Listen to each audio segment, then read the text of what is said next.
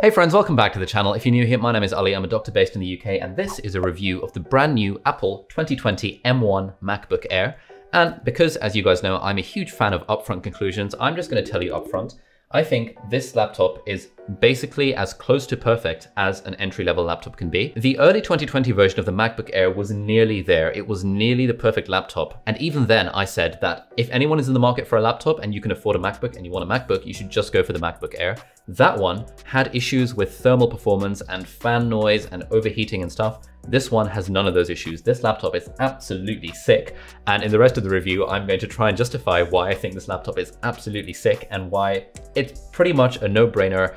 If you're in the market for a reasonably priced MacBook, look no further than this. This is the one. So if you've got $1,000 that you want to spend on a laptop, or $900 if you're a student, because you can get this on student discount, then you might as well just buy it. I'll put a link in the video description for whatever that's worth. And you can just buy it and you can turn this video off and do something better with your time. But if you're interested in the full review, that's what I'm going to be talking about now. Let's start by talking about the processor, and this is the big news. Now, in the past, Apple has been using Intel-based processors, but now, as of like this week, they have switched some of their laptops, the MacBook Air, the MacBook Pro, and the Mac Mini, reviews on those coming shortly. They switched all of those to their own internally designed Apple Silicon M1 chip. Now this means that the processor is similar to what you get in iPhones and iPads, i.e. it's really fast, and it's very ridiculously well optimized for Apple hardware, because now Apple makes the software, they make the hardware, and they make the processor as well. And that means that you just get ridiculous levels of performance, and you get this always on thing. So as soon as you open the device, it just turns on, kind of like you would expect with an iPhone. Let's talk about numbers now. So when it comes to the Apple designed processors, like on the iPhone, the iPad, and the Apple Watch, they don't really talk about processor speed and clock speed and all of that stuff that you hear the Android phone manufacturers talking about, because Apple just kind of A, they don't care, and B, they like to show they don't care, and C, it really doesn't matter what the numbers are because everything is so tightly integrated. In the past, with the Intel-based chips, they were talking about processors. They were saying, hey, this is a Intel Core i9, 3.2 gigahertz, overclocked to blah, blah, blah, 8-core processor, like whatever. Now they're just calling it the M1 processor because no one really cares about the numbers. But if you do care about the numbers, and I have now started caring about the numbers because I'm trying to be a better tech reviewer, you can look to benchmarks like the Geekbench score, and that gives you an idea of how, the numbers of how well the processor is performing. So let's take a look at those. Now here is what the Geekbench scores look like. So if we look at single core performance, you see the MacBook Pro, the Mac Mini, and the MacBook Air, the M1 versions are absolutely miles ahead of everything else. Even the mid-2020, the one that just came out, Intel Core i9, 3.6 gigahertz, 10-core processor on the iMac is like 25% slower than these new M1 chips that are on this $900 MacBook Air if you're a student. This level of performance is absolutely insane. If you're a normal person using this laptop, even if you're a pro kind of using this laptop, you are very unlikely to have any issues with performance just because of how fast these processors are. Secondly, let's have a look at multi-core performance. And now, we've got the super fancy Mac Pros, which cost like $50,000, the Intel Xeon, blah, blah, blah. But if we look down, this is the Mac Mini with the M1. And these are the M1 processors. So they're in the 7,200 to 7,400 range. And all of these other ones are very expensive. But this tiny cheap laptop here is faster in multi-core performance than the 16-inch MacBook Pro, which came with the Intel i9 processors with 8 cores that only came out last year. That's a huge beast of a laptop. This is a MacBook Pro, 15-inch MacBook Pro from 2018. This has been my driver that's driving this whole setup with 4 Thunderbolt ports and all of the stuff going on since 2018, and I haven't needed to upgrade this because it was fast enough. I did not need to upgrade to the 2018 or the 2019 or the 2020 versions, and this is so much faster than this in terms of just the raw Geekbench scores. And so when it comes to buying a laptop, this is ridiculously cheap now. For the amount of performance you get, you're not going to have a problem with processor speed. Secondly, let's talk about thermal performance. Now, this MacBook Air famously does not have a fan. And with the previous MacBook Air, the one in early 2020, which I called my favorite laptop at the time, that had enormous issues with overheating. If you did a few different things, it would get really hot and it would start to make a huge noise because that had a fan. And if you were sitting on a sofa with it in your lap, which I do a lot, then my jeans were getting really hot, and I would always think I've wet myself because this thing was just getting so hot on my jeans. This, I've had literally zero issues with it. It does not have a fan. It doesn't even need a fan because this processor is so efficient. And so the sort of stuff that I use a computer for is Chrome, Notion, Spotify, Slack. Very occasionally I'll use Final Cut because I don't really edit my own videos anymore. But it's fairly basic computing needs. Even though I'm a massive nerd, I don't really use any apps that stretch it that much. But even with 20 tabs on Chrome open and Slack and Spotify and a Zoom call, this was not even like, it was not even coming close to getting hot. It was that efficient. The only context in which this might be a problem is if you are using very, very intensive apps, in which case you might want to go for the MacBook Pro instead, because that has a fan. And so theoretically, it will have less thermal throttling at those higher levels of performance.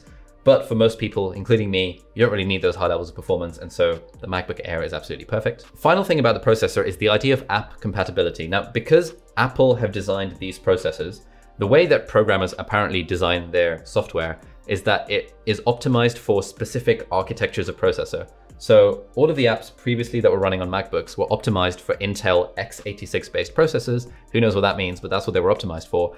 Now, some of the apps and all of the Apple designed ones are very well optimized for the new M1 chip. So everything that Apple makes, like Safari and Final Cut and the Photos app and Messages, and most of the stuff you would need to use is perfectly optimized for this. But if you're the sort of person who uses lots of third-party software, a lot of products in the Adobe suite, for example, are not yet perfectly optimized. They're going to become optimized very soon, and apparently a version of Photoshop that's fully optimized is coming out early next year.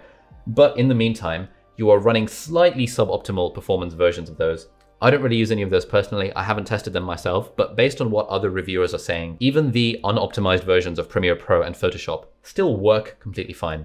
And so the only circumstance in which you should worry about app compatibility is if you, for your personal workflow, you're using like a really, really niche app, which might not yet be updated. And so before you go buy one of these or one of the new M1 chips, what I'd recommend is that you do a Google or you search on YouTube and you see whether your app has been updated and it's compatible with this chip. For 99% of people watching this video, you are not gonna have any issues at all. Moving on from processor, let's talk about the other things that are important about this. So firstly, the design. It's great. It's very light. I'll put the weight over here once I've had a chance to stick this on my scales. In fact, you know what? I'm gonna do that right now. Oh, 1,262 grams. And I'm not gonna say that in pounds and ounces because I'm not a heathen. 1,262 grams, 1.2 kilograms.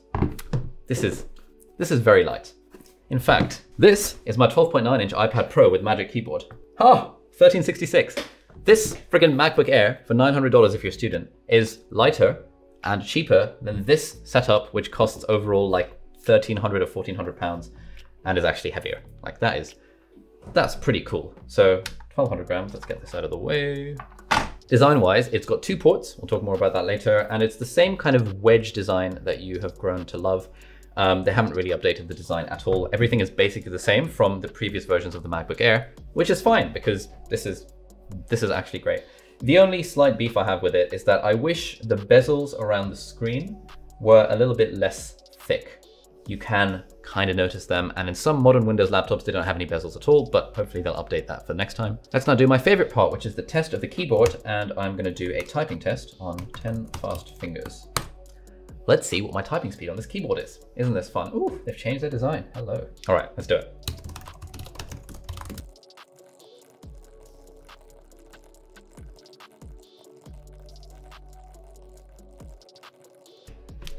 Oh, legit, I have beaten my record on this. Previously, my record was 156 words per minute. This is 159 words per minute. I want to get this on camera. Look at that. 159 words per minute on this new 2020 M1 MacBook Air. The keyboard, in fairness, is exactly the same as it was last time, but clearly my typing speed is slightly improved. This is a good keyboard. This is sick. Ka-ching. I can update my how I type really fast video to say 159 words per minute now. That's very exciting. But yeah, overall, this keyboard is great. I really like the fact that it has an escape key. And this is like one annoying thing about the MacBook Pro line, that it has that crappy touch bar. Over here, there is a Touch ID button, which can lock the computer as well. And they've got the function keys at the top that let you increase brightness, do funky stuff.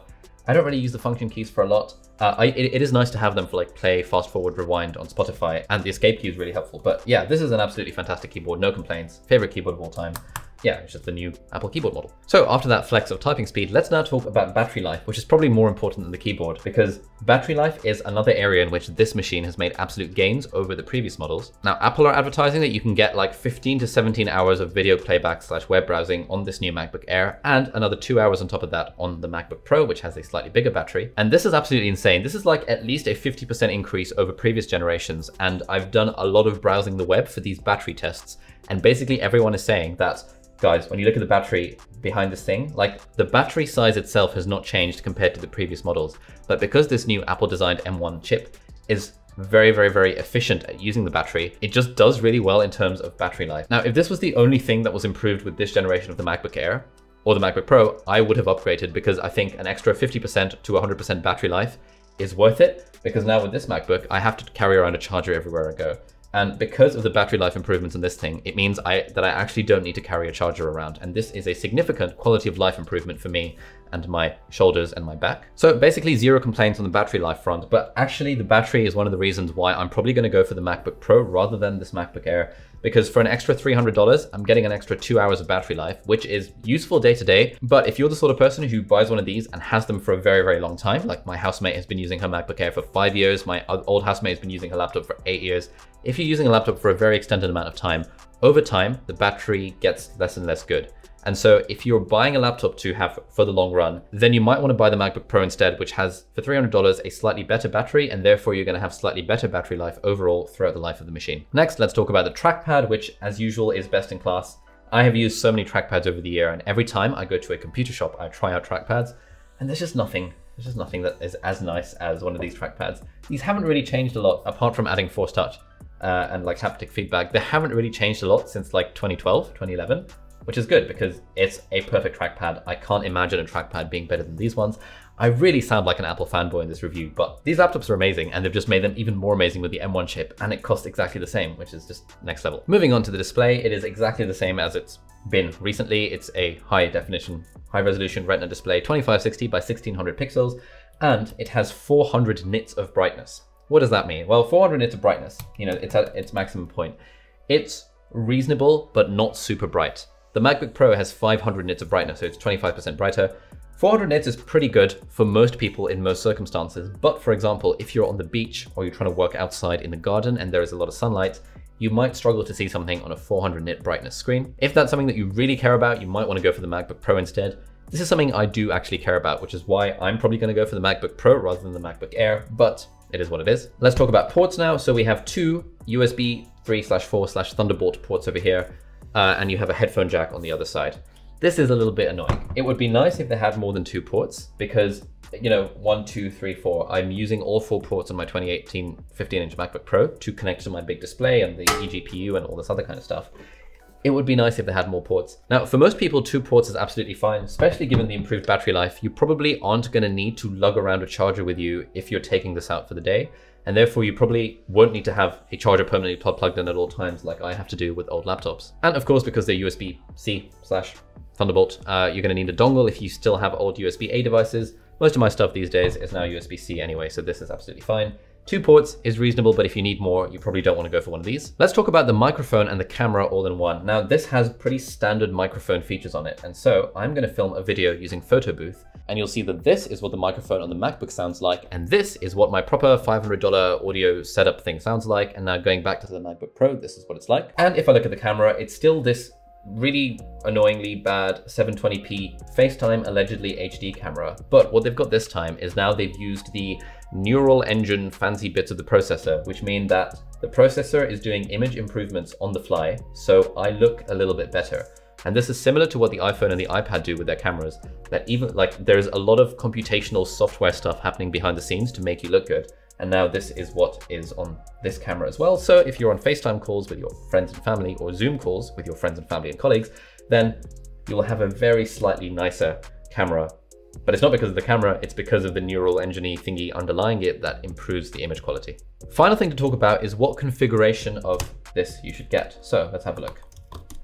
So I'm going to talk about price in pounds, which is basically identical to the price in dollars. Now the base model costs £999 or $999, and you get a £100 discount if you're a student. I actually think the base model is completely fine for most people. You could just buy this and you don't need to get any upgrades because a 256GB SSD is reasonable for most students and for a lot of people, and 8GB RAM is, again, reasonable for the vast majority of people. If you're a pro and you need to run lots of applications that use multi-core stuff and that needs to store a lot of stuff in its RAM, then maybe you want to upgrade to the 16GB version. But if you're a pro, you probably don't want to get this one unless you're like me and you just want to upgrade every year. If you're a pro, you probably want to wait until early next year for the proper 14-inch and 16-inch MacBook Pros to come out, because if you're a pro, then those are going to have even better performance than this, so you probably want to wait for that. And so if you're a student and strapped for cash, then the basic model, the cheapest model of the MacBook Air will be completely fine for you. If I was getting one personally, for me, I care a lot about performance and I don't really care about spending money, and so I'd go for the upgrade, and I'd actually probably go for the 2 TB SSD as well. It's because I do a lot of work with videos, and so for me, even like 1 TB SSD isn't enough. This one has a 1 TB SSD, which used to be a lot more expensive back in the day, and I often find myself running out of space. So if you do a lot of work with like really huge ass 4K video files, like the files for this video are going to be like 150 GB in total. If you're that sort of person, then you might want to upgrade the SSD. But again, if you're that sort of person, you probably don't want one of these as your daily driver because you're probably doing more pro workflowy type things. But long story short, the configuration I would recommend is just the cheapest one. There is a case to be made for upgrading the RAM. Usually I upgrade RAM. This is controversial. Should you stay with 8 GB RAM or should you go 16 GB RAM? A lot of people say that you actually don't need to upgrade the RAM. Some people say that you should. I think if you're a student and you're strapped for cash, you probably won't notice the difference between 8 GB and 16 GB. But if you can shell out the extra cash, then hey, why not upgrade to 16 GB, especially if you're going to be keeping this laptop for a very long time. And so the question is, should you buy the 2020 M1 MacBook Air? And my answer is, if you want to spend $1,000 on a laptop or thereabouts, then you really can't get anything better than this. But as I'm going to be talking about in my next video, if you intend to keep this for a very long time, and you want to shell out an extra $300–400, then I would consider upgrading to the MacBook Pro instead. And that is what we're going to be talking about in this video over here in the next few days, if it's not out already. So thank you so much for watching. I really hope that was useful. Do hit the subscribe button if you aren't already, and I'll see you next time. Bye-bye.